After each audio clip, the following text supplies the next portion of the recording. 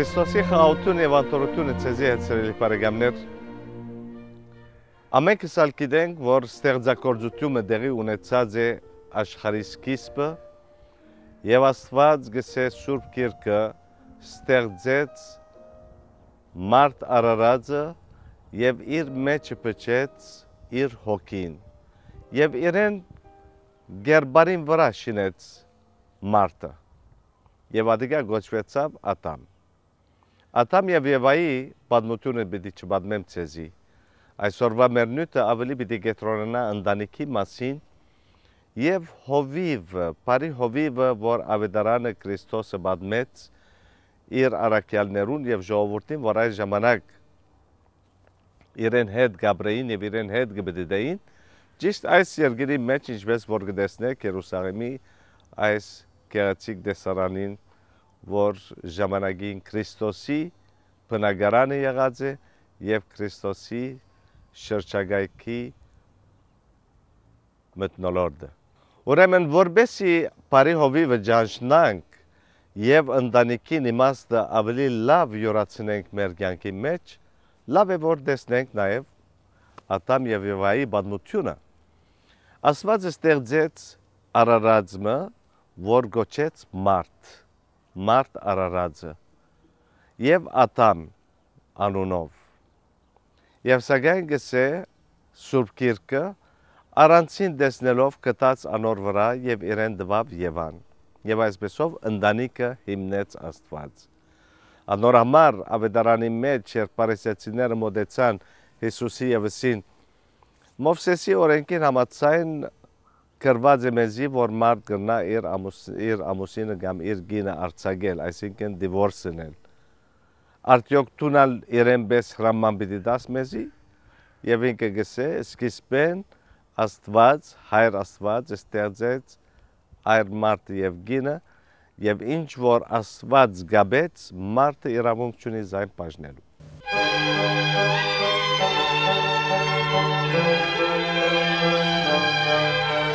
Նորեն ամուսնալուծումի մասին չէ որ պիտի խոսիմ այսօր իմ խոսակցությունս ընտանիքն է։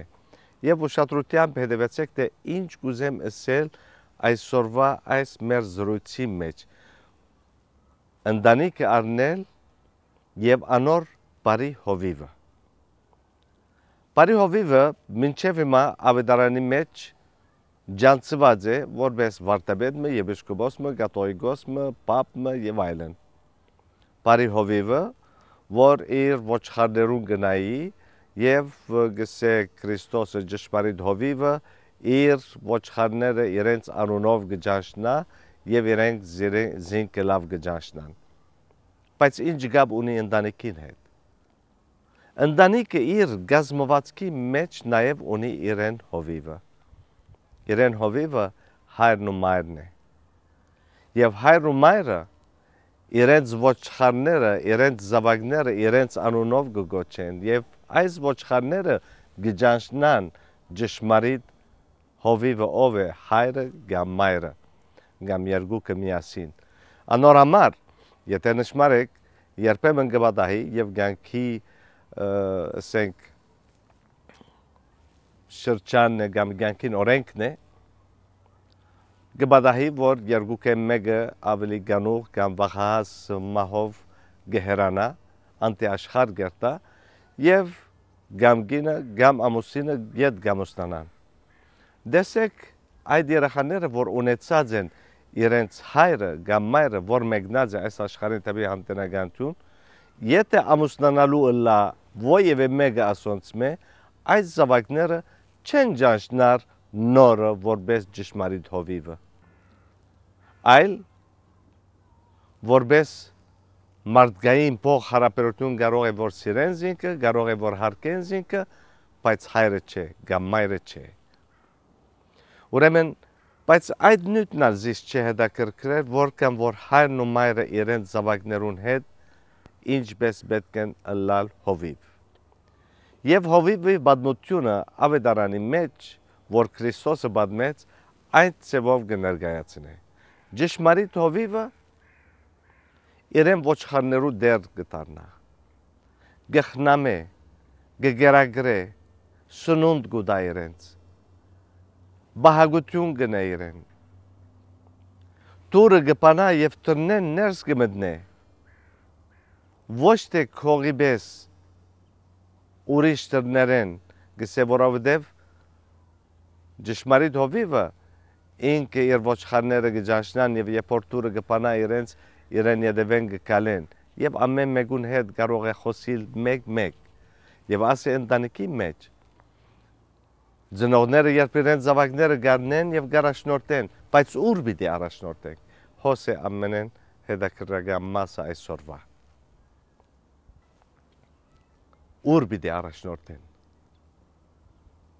Մեր էական ճշմարիտ գոչումը ծնողներուն որբեսի բարի հովիվ կամ բարի հովիվներ պետք են առաջնորդել իրենց զավակները դեպի Քրիստոս, դեպի Աստված։ Դեռևս քրիստոնեական վայել չպիտի լա հավանաբար այդ ինչ որ ես պիտի արտահայտեմ հիմա, նույնիսկ եթե քրիստոնյա չլան, որպես ծնողներ գոչված են առաջնորդելու իրենց զավակները առ Աստված։ Եվ մեծամասնությունը այս դիեզերքին ամբողջ 80-90% կճանչնա Աստված հայր։ Ուրեմն հովիվը, որ կճանչնա իրեն ոչխարները, ծնողները, որ կճանչնան իրեն զավակները, բարդականություն ունին ադոնց հանդեպ խնամելու, գերագրելու, առաջնորդելու, բահբանություն անելու, որովհետև դեռ երդասարդ են, տերադի են, վտանգներու դիմաց կարող է որ շուտ գինան և ծնողները, որ բերին աշխարհ այս ոչխարները,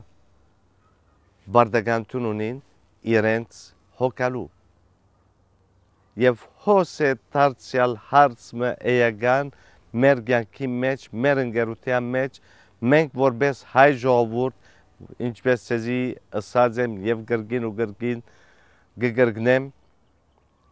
ես իմ առաքելությունս եղած է որպես հայուն։ Հետևաբար, եթե հայ բառը կգործածեմ, չի նշանակեր, որ հայրենասիրություն ցեզի պիտի կարոզեմ, այլ բարձրապես սրտես բխած իմ հայ զավակիս, իմ հայ եղբորս, քրոջս, ընտանիքիս, հարազատիս է որ գուզեմ լավագույնը տրամադրել։ Եվ ինչ որ գսեմ հիմնված է քիրքին վրա, Քրիստոսի խոսքին վրա, չեմ հնարեր խապուսիկ, դեսարամը, կամ խոսքմը, կամ կաղապարախոսությունը, որ ցեզ գրնա կահավիժ դանիլ տեպի ավերակ։ Անոր գշրած իմ խոսքերս գսեմ թե բարդականությունը ծնողներուն իրենց զավակները տեպի Աստված առաջնորդել։ Հոն է, որ իրենք նույնիսկ եթե վաղահաս մահով հեռանան իրենց զավակներեն, գիտեմ, որ անտոր դեղ մտրած են։ Եվ այդ ինչ որ մարդիկը պիտի չկարողանան տալ, հոն Աստված իրենց գուտա, որտև իրեն հանձնված են։ Ինչ գեղեցիկ պատմություններ են, շատ անգամ ձերունիներու կհանդիպիմ և ինձի կպատմեն։ Երբ առաջին երեխաս ունեցա, արի զինքը ու գնացի դեպի եկեղեցի և Աստվածամոր ավակ խորանին դիմաց Աստվածամորսի ասիկա քու զավակը թե դեր եղիր իրեն։ Ինչ հավատք այսօր չունենք։ Այսօր մեր երդասարդ զույգերը ավելի ուրախ գլան իրենց առաջին զավակը ունենալու առիթով, երբ գուզեն իրենց բարեկամները, իրենց հարազատները հրավիրել գտանին կազինո, գտանին ռեստորան, գտանին դեղը, որ հաճելի է բարեն, խմենք եւ լավ մյուզիկի մտի գնեն։ Չի գա։ Եվ ադոր համար է, որ այսօր մեր հասարակության մեջ ավելի հարց ունենք, ավելի մտահոգություն ունենք, քան թե անցյալին։ Պիտի ասեք, որ այո, այս մարտաբերնալ մազերը ջերմեկցուցերը արդեն սկսավ ձեռուկներու պես խոսիլ մեզի դերևս։ Բայց հավատացեք, սիրելի երդասարտներ, որ նոր գազմած լակտուկ ձեր ընտանիքը չի գա մեկը այնքան հարազատ, որքան Աստված ձեզի հետ։ Ոչ իսկ ձեր ծնողները, որ իրենց գարքին բարի հովիվներն են, որոնք առաջնորդեցին ձեզ, մինչև որ դուք եղաք հովիվներ եւ գազմեցիք ձեր բույնը, ձեր ընտանիքը, որբեսի ձեր ոչխարներուն դեր դառնաք։ Եվ հոսալ ուրիշ հարցը զիս մտահոգող եւ ազգային կերպով, եթե պիտի մտածեմ եւ խոսիմ դարձյալ հարցն է եւ ծանր հարցը։ Այսօրվա մեր զույգերը, մեր ընտանիքները ոչխար չունին, չեն ուզեր հոգնել, չեն ուզեր զավակ ունենալ։ Եթե երկու հատ ունին, երրորդը անպայման վիժումի պետք է ենթարկել, պետք չունին երրորդիմը։ Գյանքը սուղ է, բայց հաշիվ չեն կներ, հաջուկները շատ ավելի սուղ են, բայց ադիգան մեր անձնական իրավունքն է, ուստի պետք է մենք մեզի նայել։ Բարի Հովիւը իր գյանքը գուդա իր ոչխարներուն, հաշիվ չներ, օդարն է միայն, որ երբ որ քայլը գահարցագի իրեն ոչխարներուն վրա, գծիկե հոդը, գծիկե ոչխարները և կպաղճի, որտև դերը չէ։ Արդյոք դուք, որ այսօր նոր ընտանիք գազմած եք, դերն եք ձեր այս ոչխարներուն, դերն եք ձեր այս գյանքին, այս ընտանիքին, թե արած եք այս գյանքը, այս ընտանիքը, որպես ժամանցի վայրմը, բանտոգմը։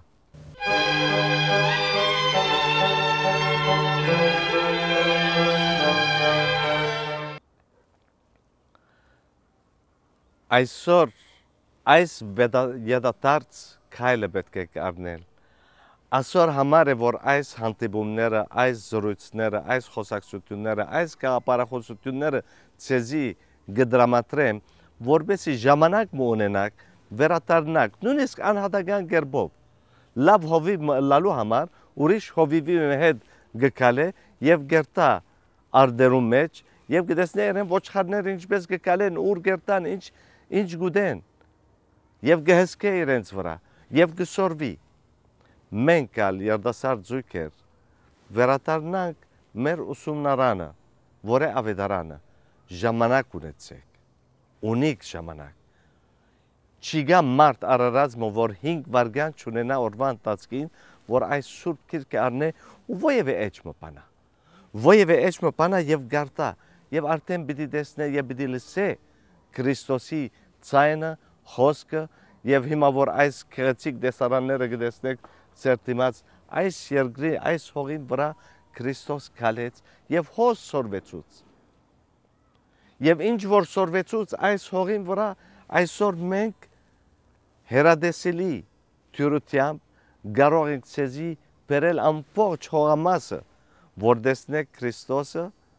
եւ Քրիստոսի խոսքերը մտի գնելով բարի հովիվ։ Որքան բարություն պիտի ձորի այս մարդեն, որ կարողանա հասկանալ այդ լավ գոմերը, այդ լավությունը հովիվին։ Ունի իր մեջը հեզությունը, խոնարհությունը, բարձությունը, ունի անձնականությունը, անձննվիրումը, ինչեր չկա, որքան հարուստ է այս հովիվը, որ մենք գտեսնենք անասուններու յետև քալող։ Երևակայեցեք բարի հովիվը մարդոց հետ ապրող։ Այս հատկություններով մարդը անգարելի է, որ չսիրվի, չհարգվի, չփնտրվի։ եւ այս է ինչ որ գուզեմ իմ հայ ժողովրդիս երդասար զույգերեն, որտեղ մեր հայրեր ու մայրերը անգեղծ լալու համար հին սերունդ, ինչ որ ուզեք ասեք, հին սերունդ ճիշտ է, բայց այդ հին սերունդի մեջ այս խոնարհությունը, այս բարձրությունը, այս անձնականությունը եւ վեհանցնությունը եւ անձնվիրումը շատ ավելի հարուստ էր։ Բայց այդ չնշանակեր, որ այսօրվա երդասարտությունը չունի, չէ, ունի, բայց երբեմն պետք է ընդունել ինձ մե, որ շոկիացած մեկ գերբարանք ունի, բայց իրականության մեջ ներսը գոյություն ունի ծեր սրտի մեջ, կպավե քիչ մկերել այդ մորտը եւ անմիջապես արդեն գարտնա այս զգացմունքը եւ գտարնակ դուք ալ ծեր գարկին այդ բարի հովիվները, որտեվ աներավություն պիտի լար իմ գոմես, եթե ասեմ որ չունենք, ունենք, բայց երազը այն է, որ ամենքս լանք եւ այդ ամենքս շատ հեշտ է, եթե Քրիստոսի մեջ մեր ցերկը տնենք իրեն ցերկի մեջ եւ Քրիստոսի հետ գալելով, ես վստահ եմ, որ ոչ մեկը մեզ մեկ պիտի սխալի։ Նույնիսկ եթե պիտի ինա այդ անգումը անգարելի է, որ զինքը դատաբարդե մահվան կամ որևէ ուրիշ վտանգի։ Ես վստահ եմ, եւ կացեք, լսեցեք, տեսեք, կացեք ուրիշ երկիրներ, գտեսնեք հրաշքները Աստուծո մարդոց կյանքի մեջ։ Եվ դերևս պետքություն չունեք նույնիսկ ծեր դունեն դուրս գալու, որտեղ հրաշքը արդեն ինքնին ծեր դամ մեջ գործված է եւ քանի անգամ ով գիտե։ Սիրելի բարեկամներ, այսօրվա այս տետև շատ ծանր աստվածապանական նույթ չխոսեցա, այլ մեկ գետ մենը իրականության մեջ, մեր հայ ընտանիքի մեջ, մեր հայ քրիստոնյա ընտանիքի մեջ, ունենանք այդ բարի հովիվը, կամ բարի հովիվները, ծնողները, որբեսի մեր ավական, որբես ազգ հայ, որբես ժողովուրդ քրիստոնյա, ունենանք այդ հավասարակշռությունը, այդ ինքնապաշտպանությունը, որ պետքություն չունենա զենքի, այլ անձը քալելով իր ճանապարհին, արդեն որևէ ազգե մեկը, որ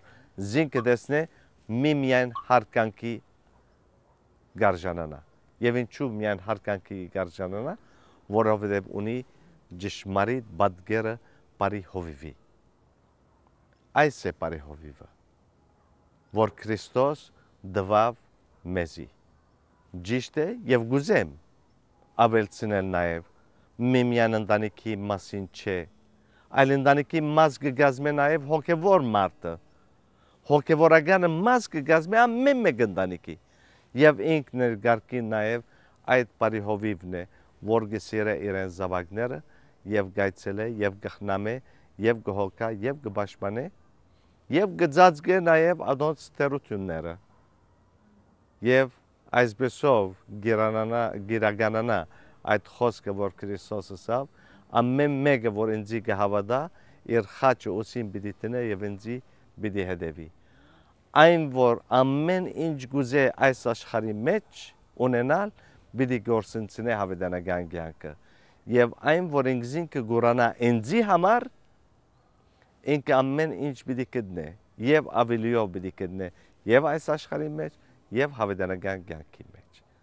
Ահա վասիկ այսօրվա իմ մաղթանքս ցեզի, որպես հայ ընտանիք, բարի հովիվը դիտեք այս անգամ այս դեսանգունեն, բարի հովիվը ծնողներու պատկերի մեջ, եւ ոչխարները, քանի որ ընտանիքի մասին է, ոչխարները գիտեն եւ գճանչնան հովիվին ցայնը,